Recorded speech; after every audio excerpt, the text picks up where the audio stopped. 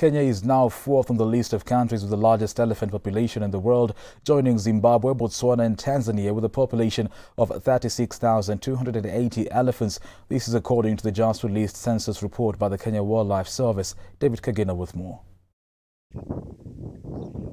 Earlier this year, Kenya conducted its first and unique animal census that lasted 2 months, May and June.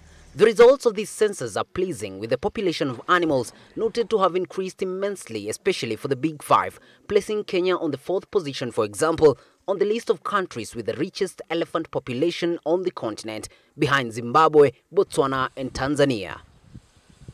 Notably, 5 animals have been enlisted as critically endangered, with the black rhino with 897, the hillora with 497, 15 roan antelopes, 51 sable antelopes and 1,650 Tana River manga bay. Enlisted as endangered are 150 bongos, 842 white rhinos, lions at 2,589, cheetahs at 1,160, gravy zebras at 2,649, elephants at 36,280, the sitatunga at 473, giraffes at 768, and the wild dogs that have been counted to be 865.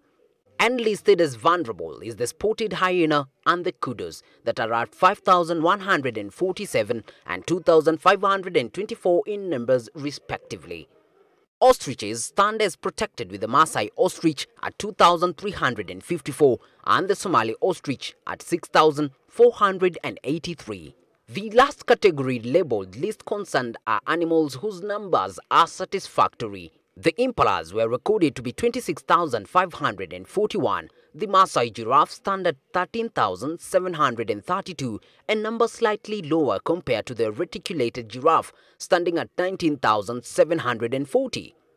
The oryx are recorded to be 11,765. The hartbees stand at 7,344. The hippos are 1,768. Siamese monkeys stand at 2,465, while the giant gazelles stand at a whopping 66,709.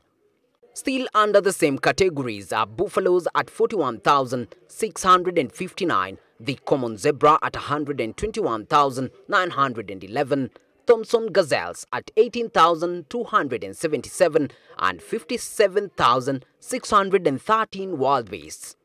The census is one of a kind, and compared to previous occasions where it has been dependent on external donors, this year's was fully sponsored by the government, this being to guide its policy making and identify its wildlife capacity. David Kagina, Switch TV, Nairobi. Thank you, David Kagina.